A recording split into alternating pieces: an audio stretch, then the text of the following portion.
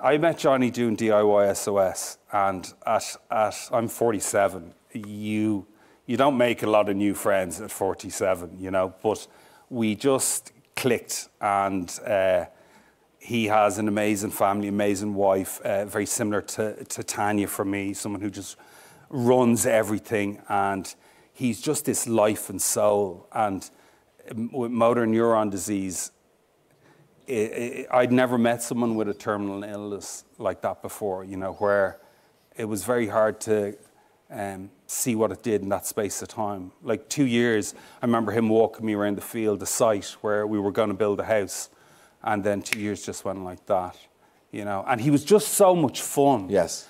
Mischievous. Yeah. Like, I'll give you an example. Like, I don't drink a lot. And Johnny would say to me, well, we'll go drinking tonight. Yeah. You know, and he's in the wheelchair. And I said, well, Johnny, I don't really drink. Yeah. You have to. And I went, well, Johnny, like... Yeah. And he's like, I'm dying.